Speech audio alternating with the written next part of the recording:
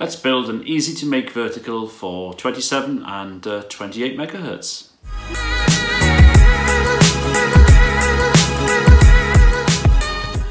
Thanks for joining me, and if you like what you see, think about clicking that subscribe button and the notification bell for any future videos. So, what have I been up to? Well, in the last few days I've been building two versions of a tried and tested and much used vertical antenna for 27 and indeed 28 megahertz. It's known as the T2LT, made out of just one run of RG58 coax. So before I go into the two different designs I've tried and the results I got, let's show you the basic designs of this antenna and how to put it together. So then, the antenna itself. Well, let me get my world's class graphics to work for you here. In a minute I'll show you the antenna as it's been made as well. So the design is quite simple. You've got the inner dielectric, so it's the outer shield and the braid stripped away as well. So you just got the inner dielectric showing. That's the first top 2.5 meters of the antenna, all right? And then you've got the bottom 2.47 meters of the antenna, which is basically the untouched coax. And then the remaining coax is wound around into a choke, and I'll show you the dimensions of that in a second, but you can probably see it here. It's 16 turns of the RG58 going around a 68mm former, and you have whatever coax you need then to go from there to your radio, okay? So let's see how we put this together. Just to say, this is for 10 meters. If you want to use this for 11 meters, and I found a tune quite easily on the 11 meters actually with this. If you want to use it on the 11 meters, then you could basically just make it a little bit longer. And I actually originally made it with about 2.62 meters, this top bit here. Kept this the same, and I found I got a tune on 11 on 27 megahertz quite easy. This is the antenna itself. So as you can see, this is the strip back in the dielectric. 2.5 meters of this. So you take your coax, and by the way, how much coax do you need? Well, you've got to factor in the choke as well. Now the choke, would you believe, will take up about 3.5 meters by itself. So you need at least 8.5 meters of coax just for the radiating part of the antenna and the choke. And then of course you need to factor in how much coax you need after that. I think I used something like about 13 meters of coax to give me a bit of a run. And that 13 meters of coax effectively then allows me to have a 10-meter long sort of setup from the very tip of the antenna to the very end of the coax where my PL259 is. So you need 8.5 meters of coax just to make the choke and the main radiating part of the antenna for this version of this antenna for 10 meters. And then you need to work out how much coax you need after that. But don't forget, it's all one run of RG58. So, as I was saying, 2.5 meters. The first 2.5 meters you strip back. So you strip back the outer sort of layer and also the inner braid. So effectively that's 2.5 meters until you get to the bit you haven't stripped back, and that of course is the remaining part of the coax, and that goes down again another 2.47 meters, and you mark that bit with a bit of tape. I don't know if you can see in there, okay? So you know that's the bottom, very bottom part of your actual radiating part of your antenna. And what you've basically made here electrically is a vertical dipole, okay? Because as with everything else, the current maximum is going to be at the center of the antenna. So you've made basically a vertical dipole. And then you've got the choke. Now I cover this in red tape just to keep it all together. Now this version of the T2LT I use, as I said earlier, is 68mm diameter bit of PVC pipe. What you then do is drill 2 holes near each end of the pipe, and that's to allow you then to feed the antenna through and then construct a choke. So what you do, and I'll tell you the spacings for the holes in a second. So what I do then, or what you should do, you get the top of the antenna, the very top of where you've stripped back the dielectric, and just start feeding that through one of the holes, okay? So in this case, where were we? There we are. So you feed it up through one of the holes, you pull it up all the way through until you get to the point where you've marked the end of that 2.47 meter mark. So you've got basically a fraction under 5 meters of coax through the choke, including this bit and the untouched bit. That's 2.5 meters of this and 2.47 meters of that until you get to the point where the tape has just gone through that hole. Then you stop, and what you then do is wind around 16 times. You've got 16 complete turns of the RG58 until on the 16th turn you put it through the hole, and then this basically then becomes your feed line at the bottom of the choke. Okay, that's all there is to it. Now let's just grab the tape measure, so bear with me whilst I do that. And let's measure the distance between the holes. So I would cut probably about 12 centimeters of PVC pipe. So cut the length of about 12 centimeters, and the gaps between the holes are, where are we? Yeah, we're looking at about 9 centimeters. So you leave about 1.5 centimeters from the ends. You can make it a bit longer if you want to, but you're looking at about 9 centimeters, okay, between the holes to allow you to do 16 turns. And that should be fine. In fact, it is fine. When I tested it, when I had it up on the pole and I had it plugged into the analyzer, I touched the coax, moved the coax, absolutely no flicker at all on the SWR. So that gives me a pretty good idea that there's very little in the way of any common mode coming back down. Certainly nothing to worry about anyway.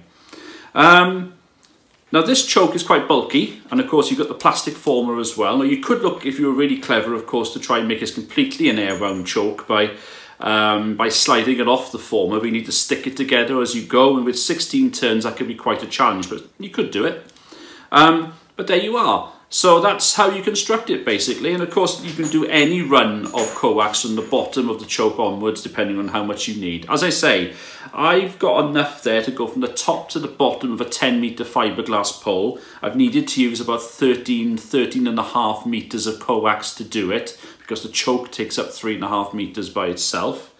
So 13-14 meters of coax. If you want more, of course you can do more. It's absolutely fine. So there we are, that's the antenna. So what I'll do, I'll just show you some pictures of it up on the pole, and we'll have a look at the tuning and how broadbanded it is and where we got to tune. Let's have a look at it. So here's the first version, 16 turns of RG58, around a 68mm former for the choke, and the antenna is up a 7-meter pole, fiberglass pole, so the choke is 2 meters off the ground. Here it is. So when we first put it up with a 2.62 meter top section with a 1.1 SWR down at 27.5 megahertz, then I chopped 12 centimeters off to bring it back to 2.5 meters top section. You can see now we've got a good SWR down at 28.24 megahertz there. And the 1.5 to 1 SWR bandwidth was pretty decent. We went all the way down to 27.66, still at 1.5 to 1. That was pretty good. And in a second, we'll see as we go up. Here we go, look, 28.6 megahertz. We are still at 1.5 to 1. So almost 1 megahertz of 1.5 to 1 bandwidth.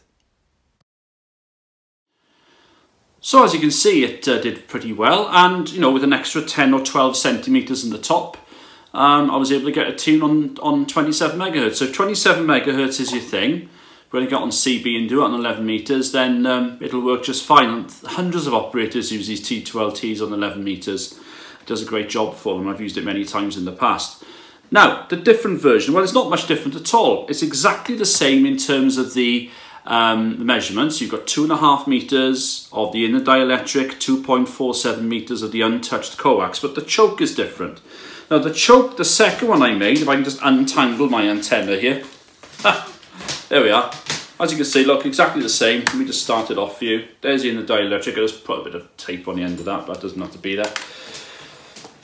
All the way down, look, there we are. Again, I put a bit of tape there to waterproof the joint, which is a good idea to do actually, or a bit of heat shrink would be even better. But then you go down to the choke. Now, as you can see here, this choke's markedly different. This is the more traditional way of doing it. So this is 5 turns of RG58, which I did around a 110mm diameter pipe, like a sewage pipe or that sort of pipe. Now, as you can see with this, I haven't got any of the pipe attached. What I did, because there's only 5 turns, it was a lot easier for me to basically, again, to the mark here, like we did before with the other one, and then attach this to the pipe, tape it down, and then wind it round 5 times. So just 5 turns. It's a lot lighter, this one. in terms of the choke. That's one benefit of it, and it's a tried and tested design, this one. The other one we did tends to be used a lot by those who sell these antennas commercially, because there's a few guys who do it on eBay. And I think there is a difference. I'll show you the difference in a second in the tuning. There's a bit of a difference there, so maybe that's a clue. Anyway, here we go. Let me show you how this went then. We'll put it on exactly the same pole at exactly the same height, 7-meter poles, so that both chokes are about 2 meters off the ground. And let's have a look at the tuning on this one. Yeah, so here's the alternative choke then, the more traditional one. 5 turns around 110 millimeter former. 1.3 SWR at 28.42. And we went quite well actually in terms of the bandwidth. Not quite as wide as the other one. 1.5 to 1 down to 28.05 into CW territory there almost. And as we'll see, it goes up a little bit as well, 1.5 to 1 SWR up to 28.72 megahertz there. So not quite as wide in terms of bandwidth, the 1.5 to 1 bandwidth as the other one. Of course, one thing I didn't mention before we took you to the footage of the second one there was that the amount of coax you need for this choke is a lot less. I think, what was it, 5 turns around 110 mil former. So roughly, off the top of my head, that's going to be something like about 1.8 meters. So you're looking at around 1.7 meters less than the other one. There we go. So if you are struggling for coax, then this might save you a bit of length of coax, but just to make you aware of that, which is one of the reasons why you've got less coax, and also you haven't got the plastic former like the other one. So to me, this design has a lot more lightweight property about it, which might make it a little bit more desirable in terms of using it portable, but who knows. So there you have it then, 2 good designs, tried and tested designs. I'll be trying them out. As I said on a previous video a couple of days ago, I'll be looking to maybe start a 10-meter net soon, so it'll be nice to get up on the hill again when it all happens.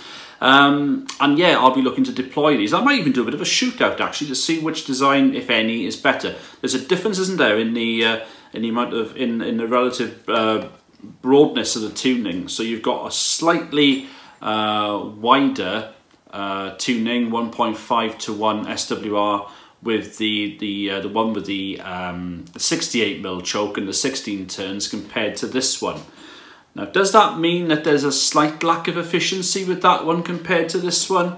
I don't know. It's an interesting one, isn't it? In terms of cost of making one of these, well, it's relatively cheap. So if, say, for example, you took the other version where you needed 13 or 14 meters of coax, if you bought a 50 millimeter run of RG58, or 100 meter run, so of RG58, it would cost you about 50 quid. Something like that. So 13, 14 meters will cost you about £6–7. Slap in a PL259, which might cost you a couple of pounds. And if you could find something with that sort of diameter to make either one of these 2 chokes, then you won't need to buy a pipe, will you? But what are we talking here? We're probably talking certainly something well under £10, aren't we? All right, you slap a bit of insulation tape on it, job done. So £10 easily will make you one of these, and they're very good, effective antennas. The guys on 27 megs use them all the time, and they swear by them, especially portable. And there's no difference on 10 really, just a slight difference in the measure as we've seen, and it does a pretty decent job. Well, I hope that's been instructive. Thanks for watching. And you take care, and maybe I'll catch you on the air sometime, hopefully, you never know, on 10 meters if conditions pick up. Cheers for watching, and if you like what you see, by the way, click subscribe. Nice to have you on board. Take care now from G5TM. Take care. Bye-bye.